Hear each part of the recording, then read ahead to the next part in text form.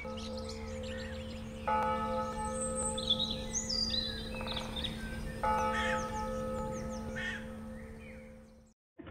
up, we've got Lani Evans and Jill Hayhurst, and they're from a volunteer Otago and the University of Otago. Kia ora everybody, my name is Lani Evans. I'm the manager at Volunteer Otago in Dunedin and the co-convener of the Regeneration Project. I've been working with community and youth-based projects in a variety of ways for the last 5 or 6 years, and my primary areas of interest are around promoting generosity, sustainability and community connection. Hi everyone, I'm Jill Hayhurst. I'm starting a PhD at Otago, hopefully, I just realized. I haven't accepted yet. And I've been working with youth in the community for the last 5 or 6 years, and I did a master's on enhancing youth resilience, and I'm really interested in community engagement and social capital. And I recently did a research project for the Office for the Community and Voluntary Sector in the Generosity Hub on generosity in young people in Otago schools. And I was basically exploring the experiences and perspectives of young people as they relate to generosity.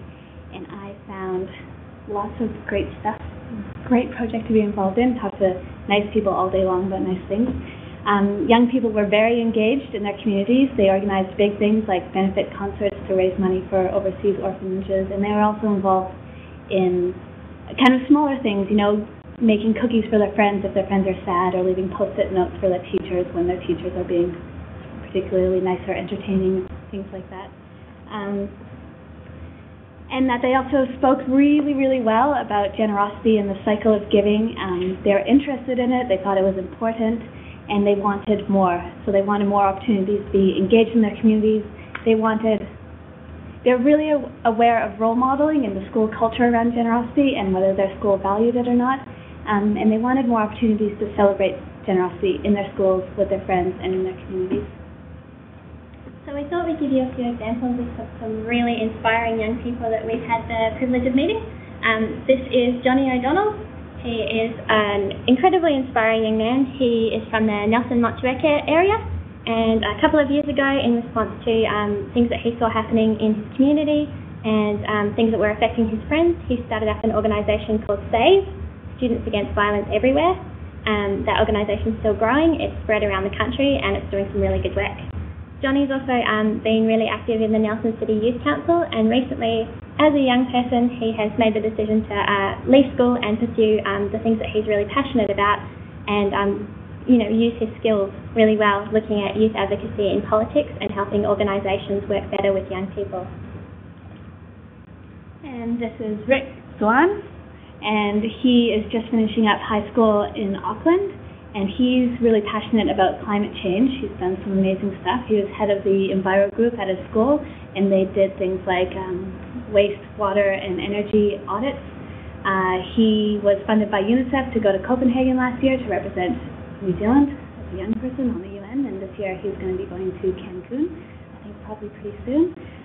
He also organizes youth forums and a whole bunch of other stuff. I tried to make myself notes because he did so much stuff, but 350 events as well. He's rad. Cool. And Rosie Herstel, who's a 17-year-old who's just finished high school at Takapuna Grammar in Auckland. Rosie was prefect at her school. She also organised events for Earth Hour, for 350's International Days of Action. She was a delegate at the Sir Peter Blake Environment Forum, and she's also presented a number of times to her local community board on various topics, including public transport for young people. And she's also organised coastal cleanup and a whole bunch of other stuff. Also cool.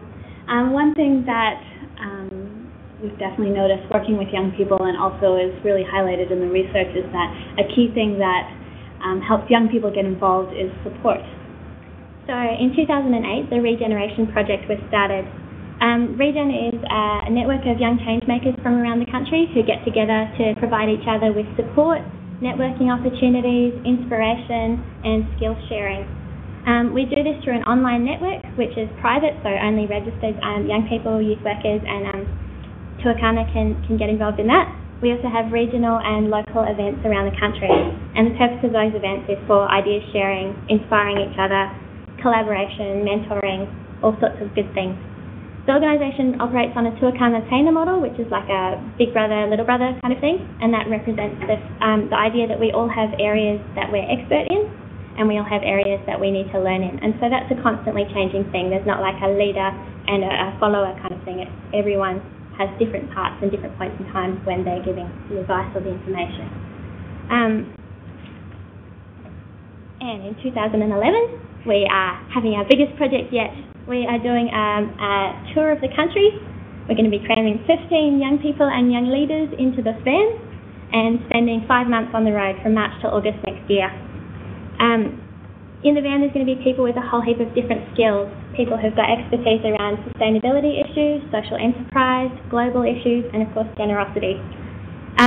We're going to be going around to each region, and we're going to be doing in-schools workshops, community forums, weekend camps for young leaders, and action events. There's a couple of reasons why we decided to do this.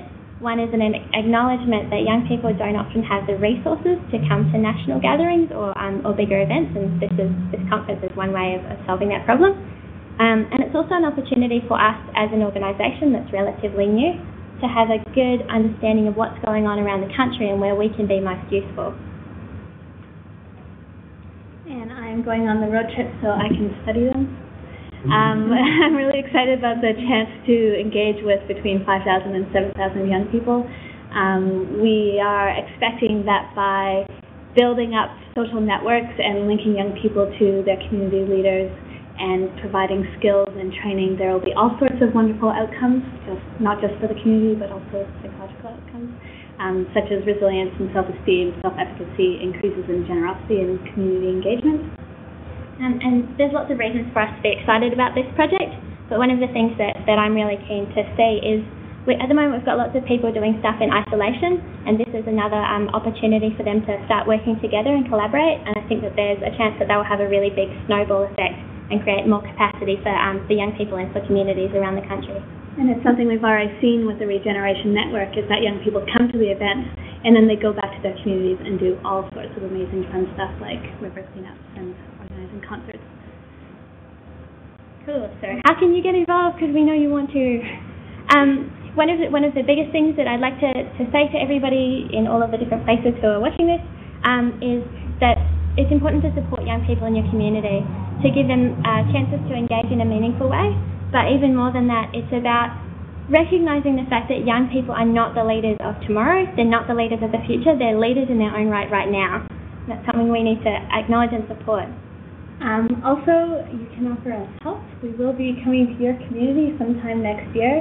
So if you are involved in an organisation that you think we should have connections to, or if you have a lot of beds or some food, one thing, we'll be really role modeling generosity next year because we are all doing this on a voluntary basis. So lots of ways that you can get involved. Cool. And we'd just like to finish by saying thank you all for being awesome. You're all doing great work around the country, and yay. Nice work, role model.